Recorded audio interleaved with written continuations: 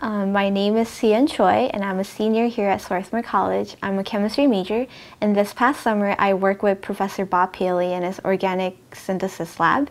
And the Paley lab studies the diastereoselectivity of planar chiral N-Oxazolidinoyl dianiron Tricarbonyl complexes in technical terms.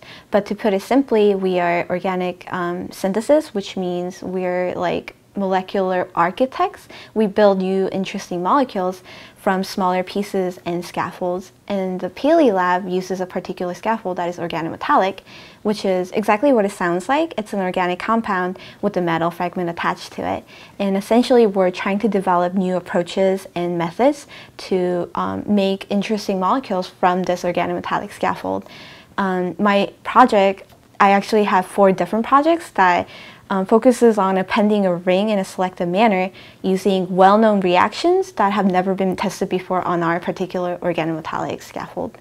And this past summer, I have learned a lot of things about working in a laboratory setting, about how to set up reactions, purify my compounds, to characterize them spectroscopically, as well as working in a glove box and inner atmosphere and much, much more.